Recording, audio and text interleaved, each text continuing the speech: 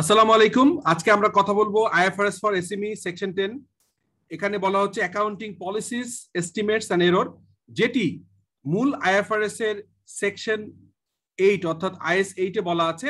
ওই similar sort of arrangement, but এখানে বলা হচ্ছে আইএফআরএস ফর এসএমই, যেখানে আমরা জানি যে এখানে 35টা সেকশন রয়েছে। তার সেকশন নাম্বার 10 এ বলা আছে যে accounting policies, estimate and error.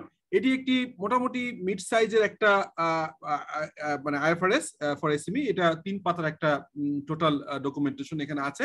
So এখানে বলা হচ্ছে যে what is the scope of section 10 of IFRS for SME. This section provides guideline for selecting and applying the accounting policies used in preparing financial statement. Financial statement তৈরি করার জন্য যে accounting যে প্রিন্সিপালগুলো প্রয়োজন হয় সেটি সম্পর্কে বলা আছে। It also cover change in the accounting estimate.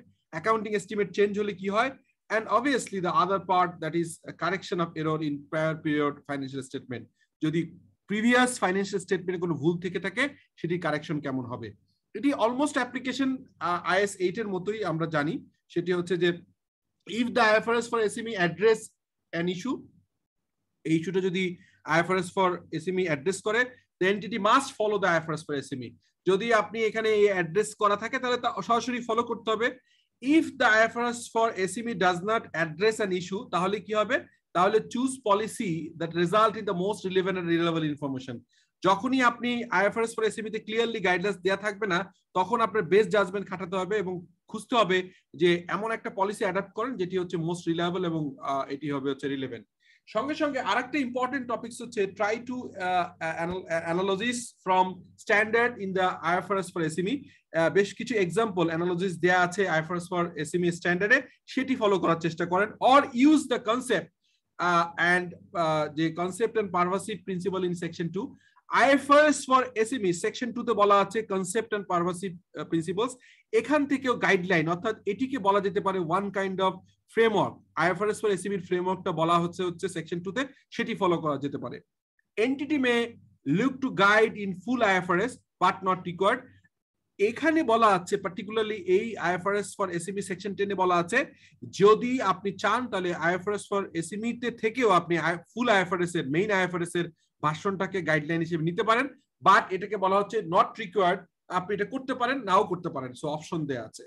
So what to do, এখানে কি করতে হবে আমরা জানি। মূল যে আইএস 8 সেখানেও ক্লিয়ার বলা আছে চেঞ্জ ইন অ্যাকাউন্টিং পলিসি, যদি অ্যাকাউন্টিং পলিসির সংক্রান্ত কোনো যদি চেঞ্জ আসে, if mandatory follow the transition guideline as mandated। যদি কোনো আদার আইএফআরএস এ কোনো চেঞ্জ আসে, লেটস সে মূল যে IFRS for SME let's say 30 নম্বর সেকশনে যদি কোনো চেঞ্জ আসে, সেই চেঞ্জ যখন আপনি অ্যাডাপ্ট করতে হবে তখন কিন্তু এই ট্রানজিশন গাইডলাইন ওখানেই বলা থাকবে।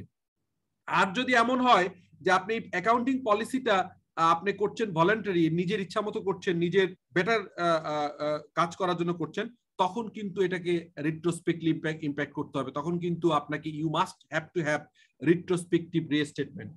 এটা গেল হচ্ছে অ্যাকাউন্টিং পলিসির ক্ষেত্রে। এবার আসেন চেঞ্জ ইন অ্যাকাউন্টিং এস্টিমেট।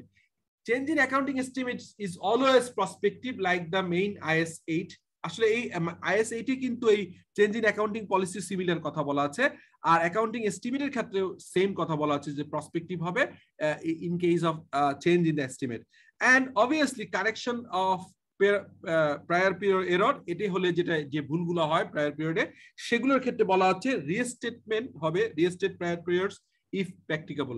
যদি সম্ভব হয়, যদি এটাকে রিয়েলি করা সম্ভব হয়, তাহলে obviously you need to restate your prior period statement, এবং এটি যখন হয়েছে তখন থেকেই করতে হবে।